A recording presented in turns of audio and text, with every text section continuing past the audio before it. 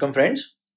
So continuing with our series on problem solving, let's try and solve this problem.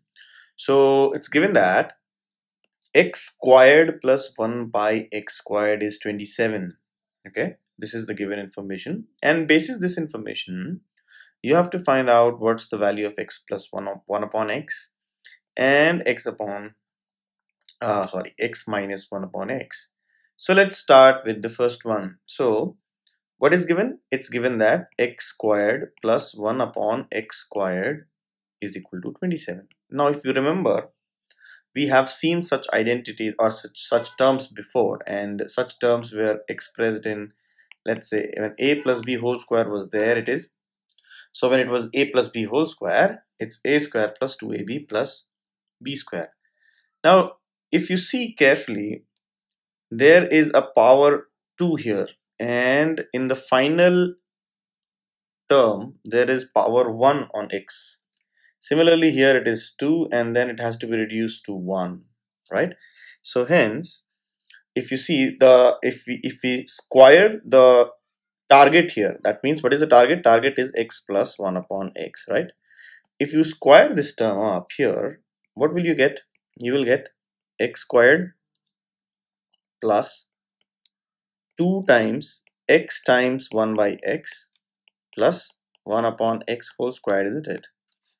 So if you see, this is nothing but x plus 1 upon x if I square, and I'm using this identity over here, will be equal to what? X squared plus 2 plus 1 upon x squared, right? This x and this x can be cancelled, right? And ideally it should be given that x is not equal to 0. So assuming x is not equal to 0, you can cancel that, right? Now obviously x cannot be 0. Why? If x is 0, then it cannot be equal to 27 here. This expression cannot be 27. So clearly you know that x is not equal to 0. So this cancellation is allowed. Why am I insisting upon ensuring that x is not equal to 0 is division by 0 is not defined in mathematics. Okay. Now if you see, you get a term in the right hand side, x square plus 1 upon x square plus 2, isn't it? I've just rearranged this right hand side here. Now if you see, x square plus 1 upon x square is already given. What's the value? The value is 27. It's given, right? So hence this total is 27 plus 2, and hence it is 29, right? So what do we observe? We see that x plus 1 upon x whole square is how much? 29. So I will do what? Square rooting both sides. Square rooting both sides. What will you get? You will get x plus 1 upon x is equal to plus or minus square root of 29. Why plus and minus? Because if you square these two terms here, if you square this, you should come back to here. So whether it is plus root 29 or minus root 29, squaring will get you 29. So square root. So whenever there's an equation, something like this, where x square is, let's say, something like a, then x is nothing but plus minus root of a. Okay, so that's what we did. So we square root both sides, and we get that, and that was what was expected. So x plus 1 by x value is root over plus minus root over 29. Now let's get back to the second question. Second question is x minus 1 by x with the same given conditions. So the given condition is x square plus 1 upon x square is equal to 27. You have to find out what? X minus 1 by x.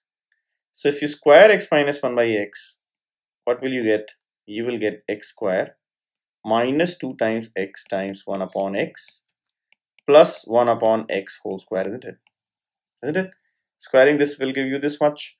Now that means what? This is nothing but x squared plus 1 upon x squared minus 2, because again x is not equal to 0, so this x can go. So this is the final result. But x square plus 1 by x square was given as to be 27. So 27 minus 2 is 25, isn't it? So that means x minus 1 by x whole square is 25. So square rooting both sides like what we did in the previous question will be plus or minus under root 25, which is nothing but plus or minus 5, because under root 25 is 5. So hence we see x minus 1 by x value is plus minus 5. So this is how you have to solve such problems, right? So what did we learn? We learned using algebraic identities, right? Identities for evaluating algebraic expressions, right? So keep this particular method in mind.